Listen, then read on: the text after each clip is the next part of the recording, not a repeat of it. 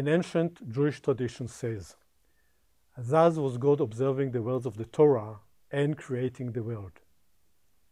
How do we scientifically prove or disprove this proposition? We are on to an eventful journey to scientifically examine this statement from ancient Jewish tradition. Let us first explain how we intend to do that. Suppose that we measure environmental temperature for 10 consecutive days. We use two thermometers, one that delivers readings on a Fahrenheit scale, another which measures temperatures on a Celsius scale. At the end of the measuring period, we have 10 pairs of measurements that we now plot in a two-dimensional coordinate system. On the horizontal axis, we mark temperature readings in Celsius. On the vertical axis, the same in Fahrenheit. Ignoring possible measurement errors, the points will look like this. Obviously, the points are aligned on a straight line, since transition from one scale to another is achieved by multiplying by a certain number and then adding another. This is an equation of a straight line in which y represents one scale, for example Fahrenheit, and x represents the other scale. Actual measurements would most likely contain measurement errors. Therefore, the true scatter of the points would more realistically look like this. Let us summarize what we see here.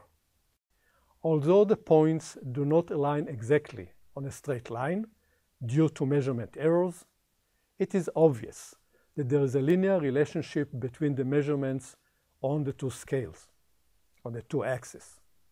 In fact, these axes represent the same physical property, namely temperature, only on different scales. How do we judge whether the points are close enough to a straight line so that one can deduce that there is a linear relationship between the two scales? This decision cannot be taken arbitrarily. To make this decision in an objective manner, we use statistical analysis that would scientifically determine whether the sample of points represent a truly linear relationship. Let us generalize. Whenever two sets of data are aligned near to a straight line and statistical analysis indicates a linear relationship between the two sets, this implies that the two sets represent measurement of same physical property, only on different measuring scales. Is it possible that numerical values of biblical Hebrew words represent physical properties of the objects that they stand for, just as we have witnessed with measuring temperature by two different thermometers? Let us examine the credibility of this hard-to-believe proposition. We start with a simple example and take the three Hebrew words for moon, earth, sun, namely Yareach, Eretz, Shemesh. On the horizontal axis, we mark the numeric values of the Hebrew words. On the vertical axis, the diameters of these celestial objects. On a log scale, a widely used scientific scale for representing a set of measures or set of numbers that differ by order of magnitude. We obtain the following plot. This is indeed stunning. We realize that the points are aligned on a straight line with a linear correlation of 0.999. If the points were calculated from a mathematical equation of a straight line, we would have obtained a correlation of 1.000, and here 0.999. According to the general conclusion we have reached earlier, this configuration of points indicates that the two axes represent the same physical property, namely diameter, only on the two different scales. On the horizontal axis, the Hebrew numerical value scale, H and V scale.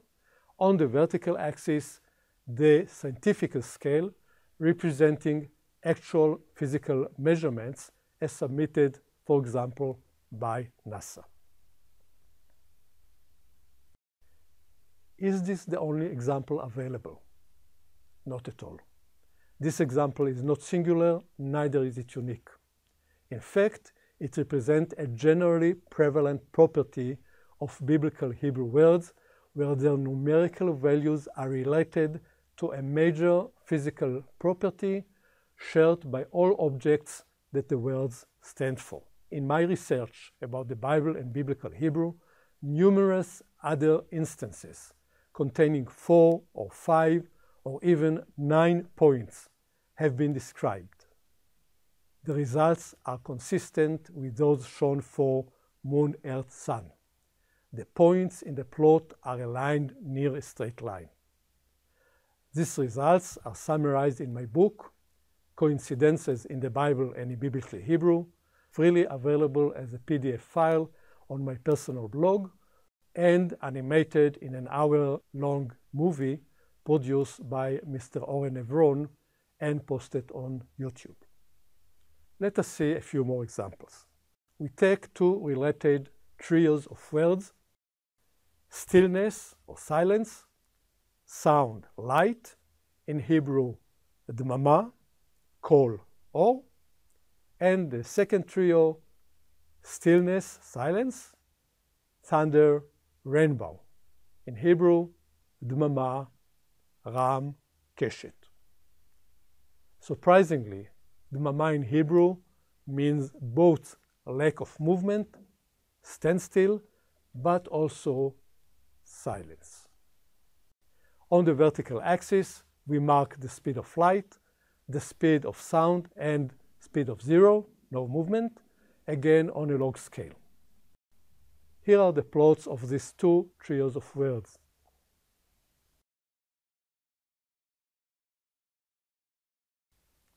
Obviously, the points are aligned on a straight line. The last example relates to the planets and their respective masses. On the horizontal axis, we mark the numerical values of the Hebrew biblical names for the planets, and on the vertical axis, the mass of the planets in kilogram, again on a log scale. Again, a linear relationship is in full view. You may now ask, perhaps such alignment of points near a straight line is highly likely to occur by random with biblical Hebrew words. Maybe there is nothing unusual or even extraordinary about these results. To check this claim, I've conducted a large-scale simulation study on the computer. In this study, I've programmed the computer to artificially generate, by random, thousands of trios of words like the 3 words in the first 3 examples. The computer was programmed to ensure that Hebrew letters are randomly drawn according to their proportion of appearance in the Jewish Hebrew Bible. For example, the second letter in the alphabet, bet, appears 5.4% in the Bible. Therefore, the probability that the computer would select this letter to be included in any artificially generated word would also be 5.4%. Once these samples of thousands of artificial trios of words had been generated, the computer counted how many trios of words aligned themselves near to a straight line, similarly to what we have actually observed with the original Hebrew words. For example, what percentage of words delivered a plot similar to the plot of the first example, the example with the moon, earth, and sun. A consistent result kept resurfacing. The likelihood of a configuration of points generated randomly by the computer to show a linear relationship is practically zero. Practically zero. Proper statistical analysis, consistent with that employed in any scientific research, has corroborated the scientific validity of this conclusion. In summary, numeric values of biblical Hebrew words have been scientifically shown to contain scientific information known to us only in the last century or so. What conclusion may one draw from these stunning results? And yes, one more surprise. Statistical analysis relating to the creation narrative as unfolding in the first chapter of Genesis has shown to be consistent with the scientific cosmological timeline. Statistically highly significant results have been obtained. Intrigued by these results? View and experience the full movie, a link to which is provided below. I'm Professor Haim Shore from the Department of Industrial Engineering and Management, Ben-Gurion University of the Negev, Israel.